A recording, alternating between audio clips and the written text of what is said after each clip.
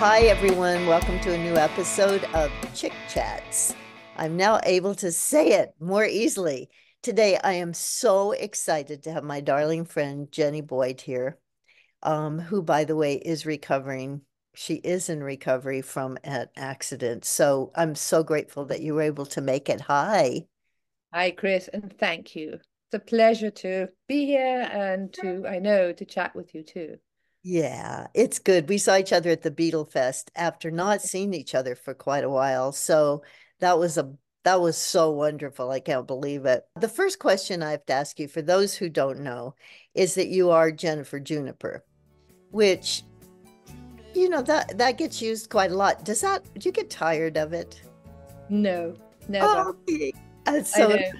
And yeah. when I hear it, throughout the years, either in an elevator or in a market or whatever, and I hear, mothers who call their kids Juniper, I think it's great because I love the song. And what it does, it reminds me of a very innocent time. And so there's nothing but loveliness all around it. So I think probably everybody knows, but Donovan wrote the song while you were in India. Is that right? No, that's not No. right. It was while I was working at the Apple boutique, waiting to go to India, because I think we went to India probably in the February, and I started working at the boutique just towards the end of the year. And then one day Donovan came down the steps. I was downstairs, and I'd met him before at Patty and George's. And he said, "Oh, I didn't know you worked here." And so he wanted to hear all about my trip because I was in San Francisco for 6 months. He wanted to hear all about meditation and what's it like. And so we went into one of these little dressing rooms and chatted and what my spiritual feelings and what was this and what was that. And then a few days later, he asked if I would like to come to his manager's house because we were going to have Sunday lunch there or something. And he said, "And I've got a song to sing you." We went into this room and sat on the bed, and he was like by the pillows, and started playing, and I was right at the other end, listening to this song. And I was pretty shy in those days, so I wasn't quite sure where to look because I realized, do you love her? Yes, I do, sir. It was very obviously a sort of declaration of love, or he had a major crush or something, just but it's always got a sweet feeling about it. What does that feel like? What did that feel like to you when you heard him singing it and you're sitting right there and he's declaring his love for you? I felt quite shy, and then I knew I had time to look away because then he starts singing it in French. And so, and I couldn't understand that. It was more just this feeling of, oh gosh, this is a song and it's about me. And it was just very dear, very sweet. That is so sweet. And I asked that because I had that experience with Leon when I heard Pisces Apple Lady, which is quite, well, I suppose it's their feelings coming out. That's it. And that's their creative streak, isn't it? That's how they actually release whatever the creative form they take to say what they're feeling.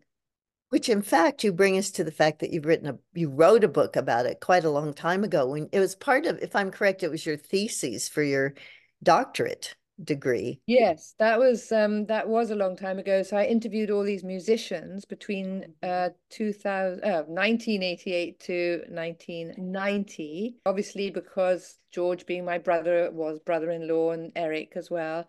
It was easy to get them. Ian Wallace, who was my second husband, was playing with people like Don Henley, Bonnie Raitt, Crosby, Stills and Nash. And so I had a great selection of musicians that I could interview. I'd never interviewed them before. I'd always been part of the crowd, not having one-on-ones with them. So Don Henley was my first one. Once I stopped worrying about was the tape recorder recording, it was great. And we got into some really good stuff. I'd written out my questions beforehand. And then from there on, I sort of went to the blues guys like B.B. King, Willie Dixon, and Ravi Shankar happened to be in town. And it was quite magical because anyone I would think of, Peter Gabriel, suddenly someone would say, "Oh, I know, Peter's this and this and this." Or, it's like it just was, I was in the zone talking about when they're in the zone. It came out in America and in Japan originally. It was published by Simon and Schuster in 1992. And then when I moved back to England, it actually, the same stuff really, came out in England, different cover, different name. And then it quite recently, Bonnier Publishing wanted me to redo it. And because I had 8 of the audio cassettes left, I transcribed those completely. And whereas in the book, they only were snippets of quotes, depending on what the chapter was about. If it was the collective unconscious or if it was the drugs and alcohol, you'd say, oh, Keith Richards says this or this, and then so and so says this and this. But this time, Keith Richards has his own little Keith Richards, and I've put all the bits together that were from the original book. After about 20, 25 years, I destroyed the audio cassettes. Hate to say it, but I'd been carrying them around with me, America, England, all over England, and I was always very nervous if somebody should steal them or lose, or something would happen to them when they had trusted me with the interviews. And so I was very, very conscientious about it. And then finally, I thought, because they take up a lot of room. They were audio cassettes. It wasn't like it was on MP3. Uh-huh. And I couldn't ask anybody when the time got closer, when we did have MP3. I couldn't say, oh, can you transcribe these to digital? Because I wasn't sure if they were going to actually, they could easily have just kept them. But then in the end, I thought, okay, I'm just not going to have to worry about it anymore, and I'll keep 8. And I didn't know why I even chose the 8 I did, but it was Joni Mitchell, George Harrison, Eric Clapton, Ringo, Don Henley, Graham Nash, Ravi Shankar, and jazz drummer Tony Williams. I kept those. So for this new book, and I was given carte blanche, I could do whatever I want. I transcribed those. Even after, I don't know, 35 years listening to them, it inspired me so much. What they say, what they were talking about is so ageless. And so I did that and had, pretty much most of the others from the Musicians in Tune, the original book, but in a different format, as I'd said. But I also wanted to get some more current musicians to show the difference of the music world compared with then and now. So I got Jacob Collier, who's, what's he, about 28, 29, young, great musician, genius, they call him. And then Atticus Ross, who, of course, is winning, had won lots of Grammys and things for his music he's done too for films. A really prolific writer, Egg White, his name is. And, he's done songs for Adele and those sort of people. And then another woman who was actually I was doing music lessons with her, with our group, called Sarah. Her stage name was Sarah Washington in the 90s. It was pop and dancing, and she got lots of records, hit records. And then she's a 3-time cancer survivor and doing very different things with the music that she writes and sings and everything now. And it just shows, the healing power of music too. Is the book out yet in the Yeah, States? the book's out in England and in the States now. It's called Icons of Rock in Their Own Words. Oh, I love And, it. and it's published by Bonnier. In the States, it's published by Mango Books. So is it available on Amazon? Do you Yeah, know? Oh, yeah, good. I can yeah. get it since I didn't get one when I saw you. Mm. You have been such a pivotal, really, person in the whole rock and roll world that our generation has grown up with and loved, and that a lot of young people love now. And people don't realize how pivotal you have been. First of all, you were with Mick Fleetwood when it was the old Fleetwood Mac, right? Hmm.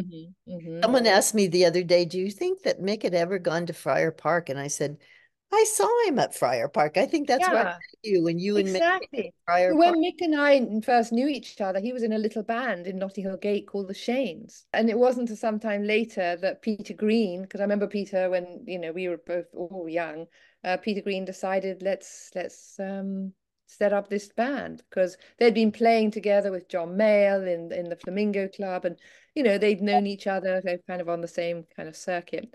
And that's how Fleetwood Mac got together. It was through Peter. And it was very different then. It was blues. Very different band. It was a blues band. I remember Yeah. that.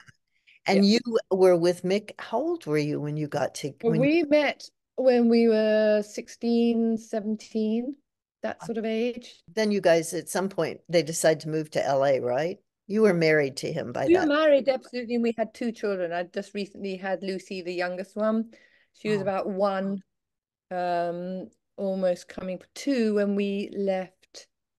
Yeah, maybe when we left for LA. Amy, Amelia, my other daughter, was two, coming up for three. So they were little. I was the only one that had kids, and we all moved to LA. no kidding. You were the only one who had kids of all of us, I think, at that time. It was kind of like we're all going crazy, but you've got Yeah, this responsibility. It was so yeah, amazing. that's right. For those who don't know, although I think that's crazy if you don't know this, you were married twice to Mick. Yes, because it was tough. You can imagine once we got to LA, and obviously, when we all lived together, in Hampshire, in this communal house, it was a huge house, and then they'd all go off on the road for months at a time, and I'd be left with my two little children, and the boiler would break down, or it was pretty scary. So then the idea of moving to LA was quite exciting, and we had rented a little place in Laurel Canyon, and suddenly I was like in the world. Then when they met Stevie and Lindsay, everything changed. I remember going to a little rehearsal when they were just sort of not any no audience, just rehearsing together, and you could see they were going to be enormous.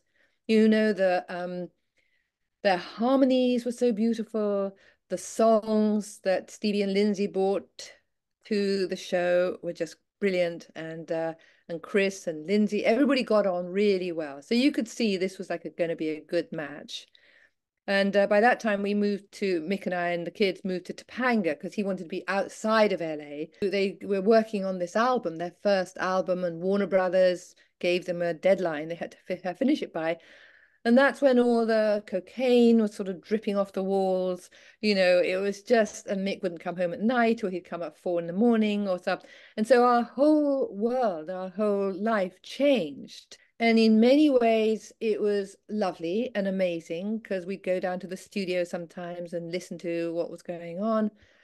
Other times it was, really hard, as I said, being the only one with kids, because you can't go and be hanging out and stuff like that, which was fine, but you also want them to have their dad. So there were those kind of complex issues that made it tricky sometimes, but just fabulous in others. I was seeing our little family falling apart, basically.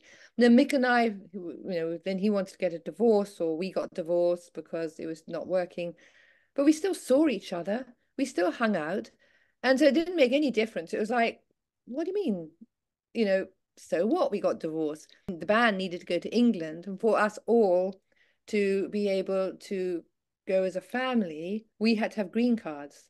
And the way we could get green cards is if we were married. So then we For remarried. the US, right? Green cards for the Mhm, US, right? Yeah, it wasn't romantic. He was in the lawyer's office. Oh, I never knew. Lindsay was our best man. But it was tough because Mick was finally getting the recognition he'd always wanted. And so there's part of me that's very proud of that. And this is such a great band and all that. But then there's the maternal bit, like we have kids here. So it was tricky. And then in the end, I left LA and moved back to England with them for 5 years. And they went to a normal school and nobody knew of Fleetwood Mac. And we just round the corner from Patty and Eric.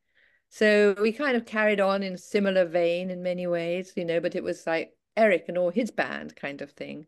And the kids would come to that. I remember those days very well. I remember coming to your house during Yes. that period of time. And Yeah. the girls were just living, they were in their little school uniforms. Yeah. Yeah. So, Yeah. what were you doing during that time personally? Were you just being a mom or were I was you, just being a mum. Yeah.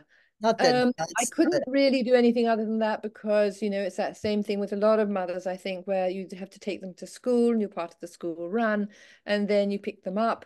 One day, one of them might not feel very well, or so you're sort of doing your mum thing. And then while they're at school, Patty and I would sometimes meet up in Cranley and sort of have lunch together, or Or sometimes I'd go to London and see a friend. I wasn't working, and I think in a way, if I was ever going to change anything, I would have changed that to finding something that was some kind of job. But I mean, no one I knew was working. So it was different, it's the rock and roll world. But anyway, it was a different kind of time, and it was very gentle, a lot of that. And Mick would come and visit us, and we'd talk about getting back together again, as we always did and do, and not now. But it never really felt it was a clean cut. That's it. He was drinking heavily and doing using and stuff. So often the kids wouldn't hear from him for ages. So it's that thing where you try and be mum and dad um for them. But it was, that was the 5 years, and then I went to Christmas V's for Christmas one year, and met up with Ian Wallace, and we got on really well. And of course, he knew Mick, and Mick knew him, and so it seemed like an obvious thing. So when he came to England, he was in David Lindley's band, El Rey X. Then I moved to LA after vowing I would never marry another musician and I would never move back to LA. And it I was a devoted, drummer, yeah, it's another a drummer. drama. And then Paula, your younger sister, who sadly isn't with us, although she was I mean, you guys were the trio sisters of mine. And Yeah. Paula, she married the producers. That's right. That's right. We were all just rock and roll chicks. We Yeah. knew. And I often think because the way we were brought up, in Africa was we were feral. We didn't have anybody looking after us really. We just, we were just like do whatever we wanted to do. In a way, it's very like we fitted into the rock and roll world really easily because we were Yes. like kids who wouldn't grow up. Well, and some of us still are. Mm. So you were with Ian you married Ian, and Married Ian. after or during that period of time, you made a career choice. Yes, what happened when we were in Hawaii for our honeymoon? I had a near drowning experience there Mm. because a couple of the musicians who'd come along Ian had asked them, gave us magic mushrooms, but synthetic. And I hadn't had anything like that since, mid 60s. And then everybody went out to swim, and I believed I could swim underwater with no mask on and just breathe. I'm not a strong swimmer, and I'm always a bit scared of being in the ocean. The others were like way out, and I panicked because then big waves were coming, and it felt really touch and go. Oh, And so I tried to swim back to the shore, just hoping I wouldn't think that I could really breathe underwater without a mask. And it was then I realized it was time I gave back to the world. It's just I'd lived this kind of rock and roll life and blah, blah, blah. And that was my turning point. From there, I trained for a while, did a training to talk to kids in state schools about drugs and alcohol. I couldn't talk myself. I was a bit too sort of shy. I wasn't used to that. But we'd go in pairs, and I would talk to the little kids afterwards. And then I decided to go to college, and I was interested in holistic health. Got a BA, then I got a master's in counseling psychology, and I just kept going. And then I got did a PhD, and that eventually, the dissertation then became Musicians in Tune, right. because my dissertation was called The Creative and Spiritual Link. See, that's so amazing about you is that through all of that rock and roll stuff, you ended up becoming a therapist. Mm. So did I, but So did you, exactly, and drug exactly. and alcohol Oh, counselor. That was my big thing. And that brought us to our connection that we both worked for Cottonwood de Tucson, which is a treatment center in Tucson. And you I introduced you to them, and then you actually ran the London office of Cottonwood, that's right. all the clients. I mean, it was wonderful. At one Yeah, time, this place in the desert had all these British lords and colonies and all kinds. It was such yeah, an interesting yeah. thing. And what was so amazing working for them is that I would bring them, like, Fran, the psychiatrist, over to England to meet our psychiatrist, because I knew we were sort of light years behind what was going on in the States, especially in Arizona. And so, and then we brought Russ Warner to come over, do family program in England. So I organized these groups of meetings and stuff. So there was a mixture and bring people out, the psychiatrists say from the treatment centers in England, bring them over to Tucson, to Cottonwood. So it was a mix and match and teaching, I think, a lot of the stuff that goes on at Cottonwood, letting people know from the treatment centers here. They were way behind. It was actually a very creative process doing all of that during that Yes. time, which, by the way, was like the 2000. Oh, I left there in 11. 2008, I think. Yeah. So it was in the early part of the 2000s, I Yeah. think. It was a Yeah. creative process that we actually set up with all of Yeah. that. It's Yeah, amazing. that's right. That's right. And then what was so amazing when I'd go and visit, and they'd have all the people that had been to Cottonwood and done really well, and they'd be sort of like dancing, and I don't know, it would bring tears to my eyes because um I'd do the assessments of them first, and they were just like, oh, terrible. And then I'd do the aftercare group in England once a week, and you'd see these people that were sort of on death's door, and they'd got higher power and they were had just another chance of their life and they were aware of that. So it was very rewarding in a lot of ways. It was a very rewarding time for me Mm. also, working with all of I particularly loved working with the young people, Yeah. the the young adults that would come into Cottonwood. And the one thing is that they always took away their phone and their music, because back then it was iPods. Yeah. And I sort of like went, isn't that like how they know what they're feeling? And Yeah. so I started a group there with music. So we had a music group and nobody understood it. People really didn't get how important that was, Yeah.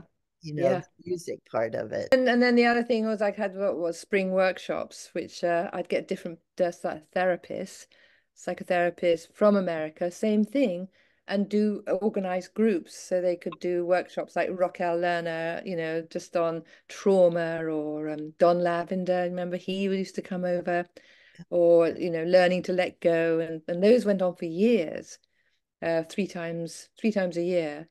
Oh, even after you weren't working with Cottonwood. Oh yeah, yeah, yeah, yeah, Oh, that's amazing. The yeah. recovery keeps going. What are you doing now? Sitting here talking to you. Let's continue doing Well, this. actually, because I've had my accident and broken my elbow, there's not an awful lot I can do. But of course, me being me, already organizing what other people I'd like to interview for either when this book becomes a paperback or who knows what. So I don't have quite the same gusto because I am still repairing, Right. and only what 2.5 weeks ago. But I don't know. I just love the whole thing to do with creativity. And at the moment, I'm listening to Rick Rubin's Audible about it on his book. I've got the book as well, and I'm just loving listening to that. Oh, yeah, you've always been associated with creativity, starting at the Apple store. Well, I don't know, it started way before that, I'm sure, but definitely. Yeah. Well, I want you to know that our friend Simon, who has directed my documentary, thinks you and I are like sisters, Yes, Chris. and we actually are. And we actually are. Actually I are. mean, it's so extraordinary, different parts of our life where we meet up. I It's know. it happens. We've Yeah. traveled very much the same route, more, yeah, from different continents a lot of the times. Yeah. I want to Mm. thank you and hope that you'll join us again. I'm even thinking on doing some panels of women at some point, talking about different things like creativity would be a great subject to go into. Hmm. And aging is another one. And aging, yes, yeah. One on aging for sure. So darling, I so appreciate you giving me the time to be here. And Thank you, Chris. And it's been lovely, as always. It's lovely as to talk to you. always. And you are one of the loveliest people I know. Oh, thank you. So Mwah. thank you. So everyone, please be sure and share and subscribe and come back. And thank you to Jenny Boyd. Love you.